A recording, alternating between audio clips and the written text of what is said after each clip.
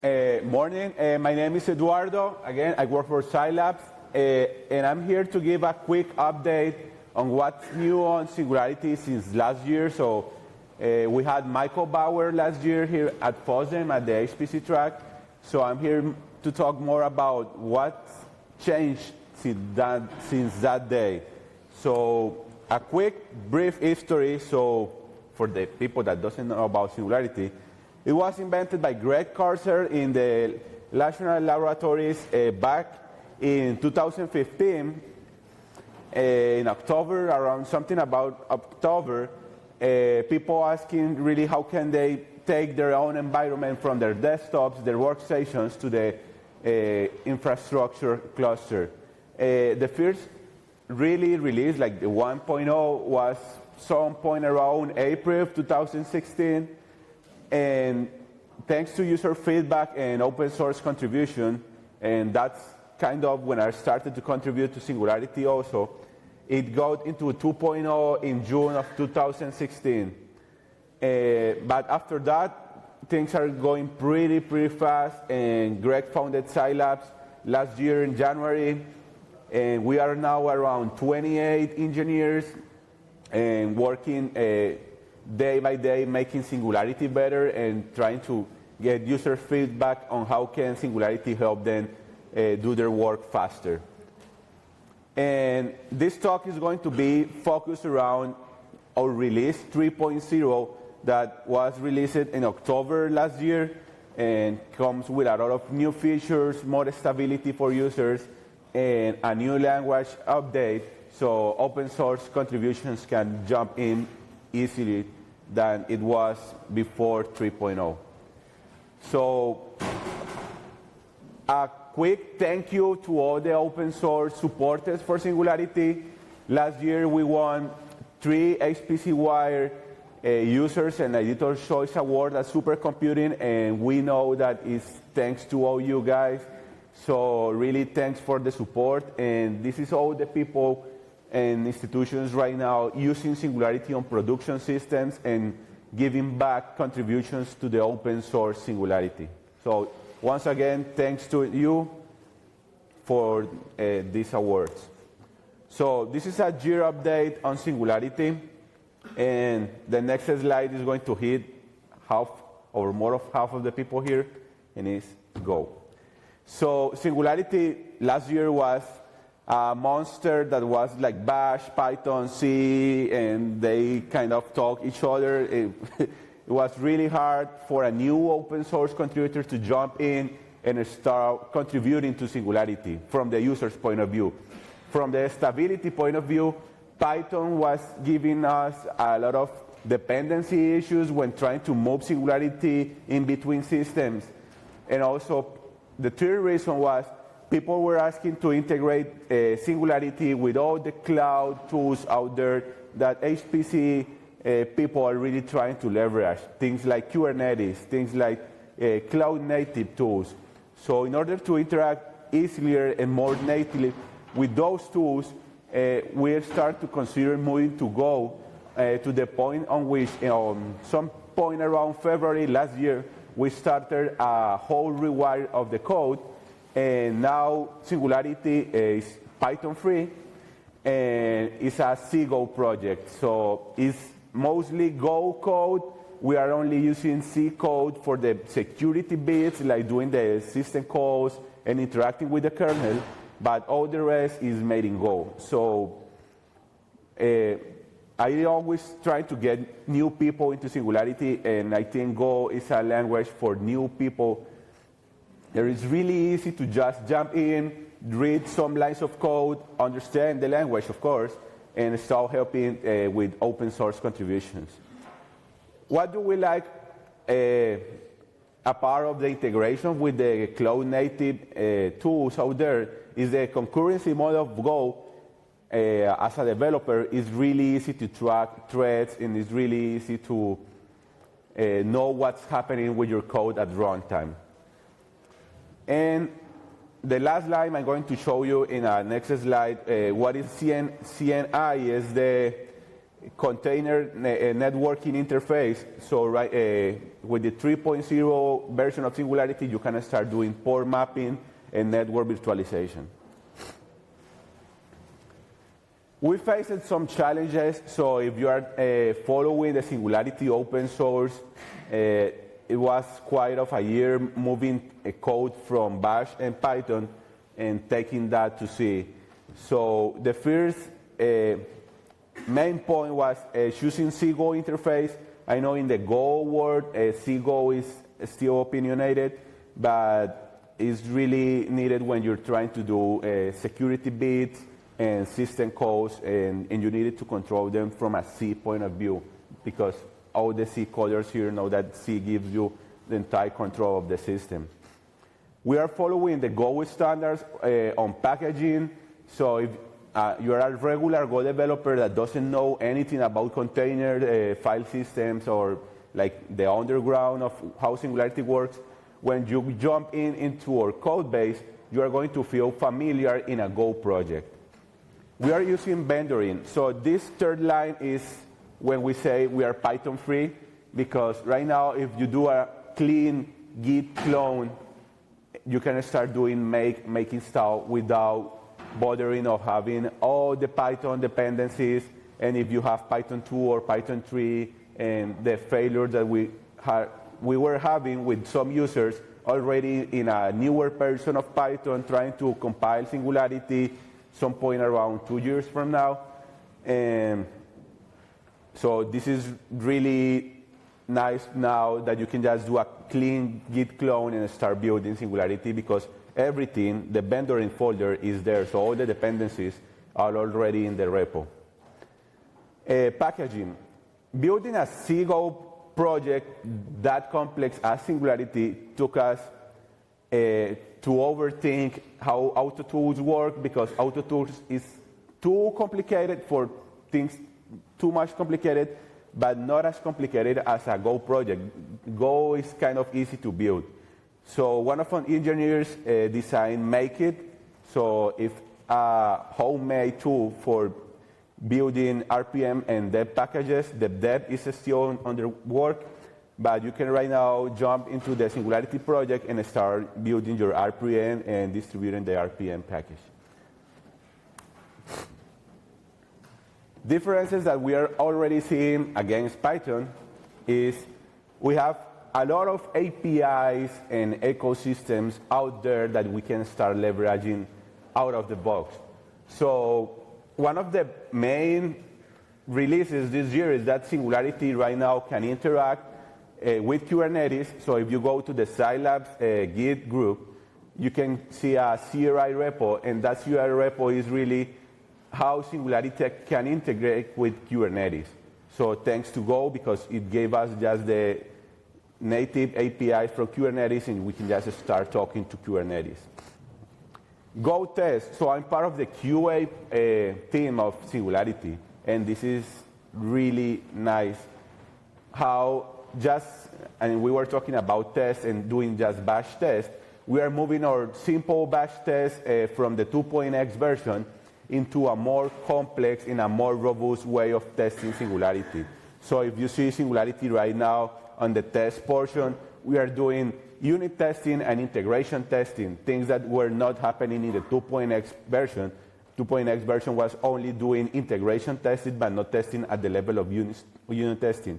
So by leveraging Go, Singularity is a more robust project now because it has a bigger and robust test suite. It's very easy and productive as a developer to write in Go.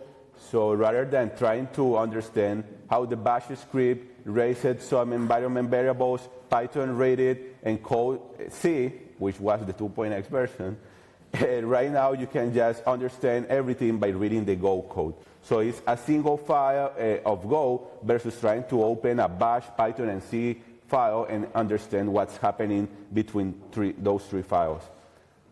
Go is very opinionated. I know I told you that slide was going to choke some of the people here, but we are already seeing people trying the 3.0 version of Singularity on production, and it's very stable, and I encourage you to try it.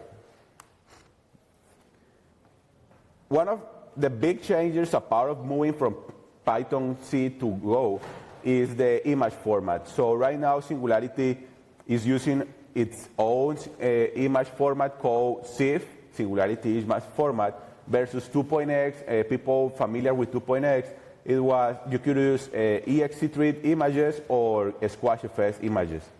So for 3.0, we are using a homemade image format, and that gives us a lot of new features. So you can store metadata in the headers. So you can see it as a tar file, but optimized for container usage.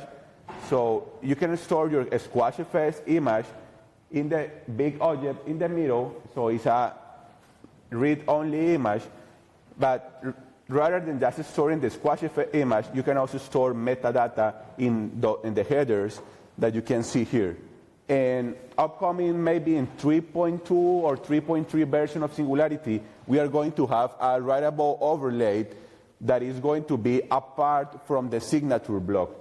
So on the next slide, I'm going to show that also in 3.0, you can sign with PGP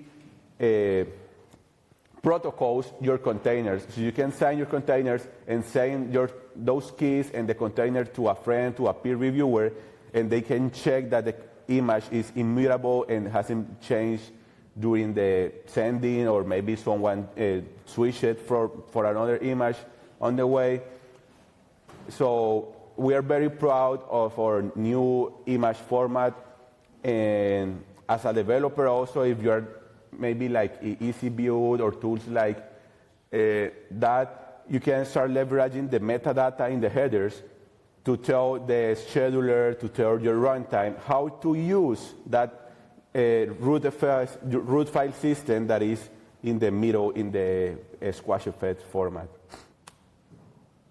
So what's new in 3.0 on the cloud side? So right now, users can have a container library.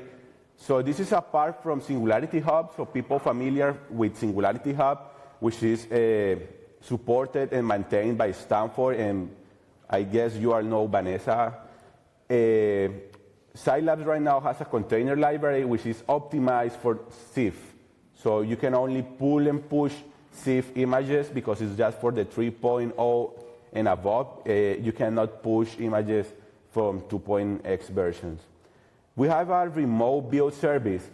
So a lot of users were telling us, yeah, Singularity is good. I want to jump into Singularity, but my university, my institution doesn't allow me to have sudo even in my workstation, in my laptop. So how can I start building my own images and testing my own images before giving them to the system admin?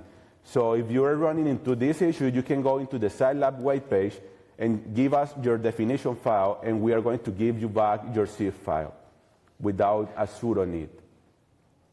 And last but not least, the key store service. So you can now sign your containers, as I was telling you, but when you want to move those keys between hosts, you can use the Sylabs key store service for free, and that way you can sign your container, let's say in your workstation, tell your system admin about your keys, and he's going to be able to verify that that container comes from XYG user. So I'm going to show it here, how it looks. So this is the Sylabs web page, and you can see up there, sorry, I'm facing you. This is the library, the remote builder, and the key store. So this is how the library looks. I'm signed as Sylabs Ed. This is my login. And we have some statistics here from different users and how are they pulling and pushing their containers. And this is the remote builder. So I was telling you, you can drag and drop your definition file into this into this white box, or you can start writing your definition file here, and you build it, and we are going to build it for you here with a live output from the cloud infrastructure where this is happening. And after all this, we're going to give users direct download, so you can just click and download your Singularity image and start using it.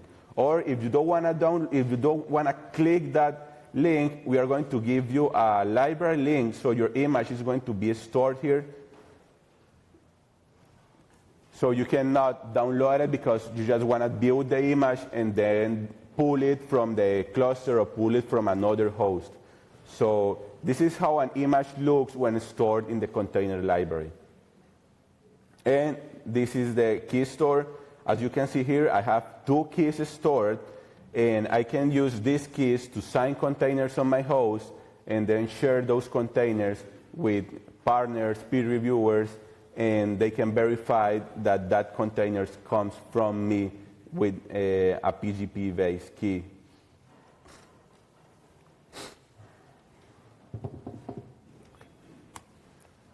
Okay, I was showing you this. This is how interacting with the library looks, so it's really easy. Singularity 2.x had the pull CLI, but not the push, so 3.0 introduced push command, so you can push your container into the cloud. You can create tokens, this is via web UNI, and you can also, from the CLI, search containers public available in the library. So we have private images and public images as GitHub, as other hubs out there. So this search command is only going to work for public available images.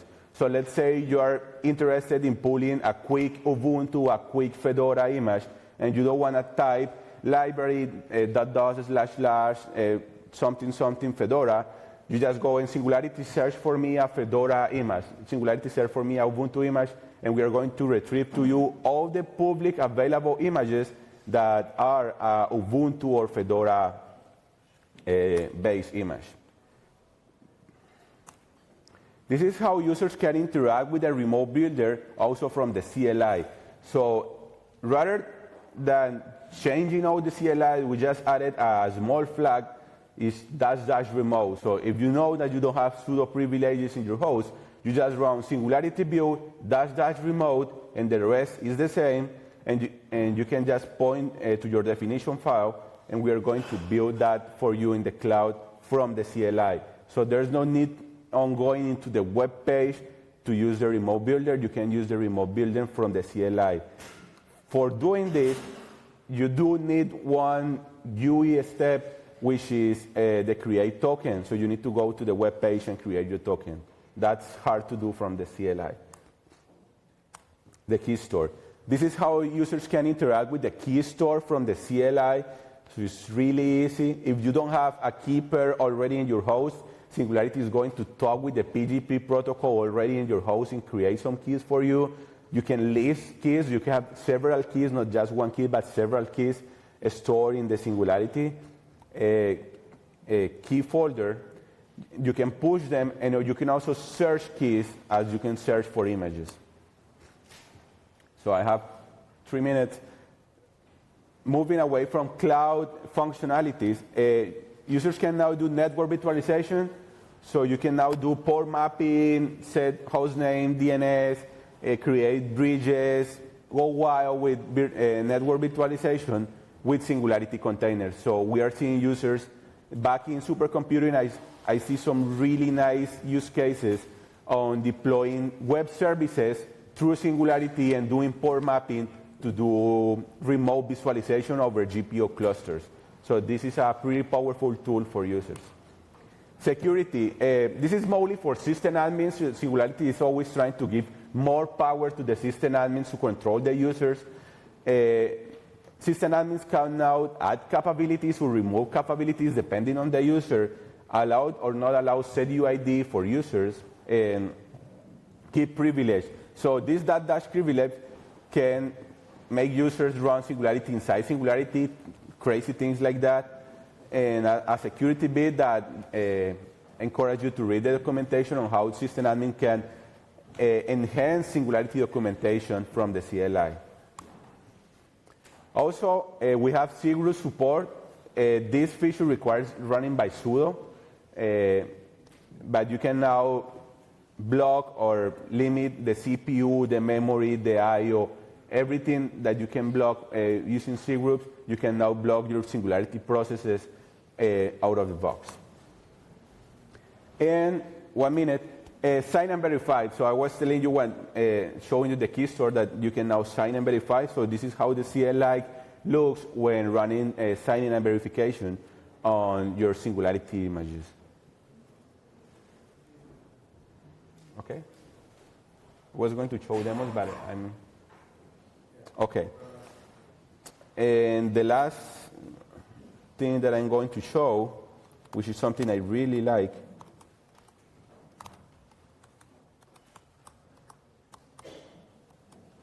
is this file. So this file is mostly for system admins. So you can now create whitelist or blacklist for keys. So you can say in this cluster, all the Singularity images must run signed. And you can create whitelist and blacklist. So you can say in this cluster, all images signed with this and this and this, you can create lists. Keys are going to run, and let's say you fire some user, you fire some student from the infrastructure, you can add them to the blacklist and just say, okay, this student key will not run even if he's trying with pseudo privileges. Singularity is going to block that image from running via this configuration file. So this configuration file is really powerful for system admin on blocking and leveraging the signing and verifying feature of the 3.0 version. And with 1 minute questions? No, there's a couple of minutes for questions. Any questions for the big one?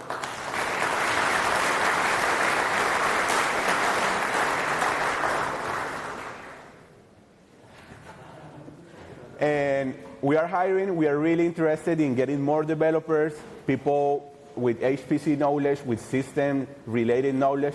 So if you're interested in being a container person, talk to me after this. Any questions? Huh?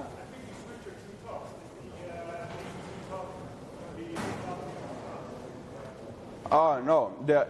Yeah, I switched them. Yeah, because we already had a Singularity one-on-one here at FOSDEM, so the committee really asked me to be more an update than just a one-on-one. So that's why.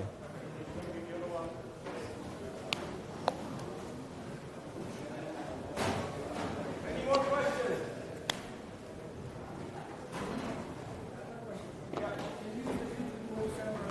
Huh? Can I? Not yet.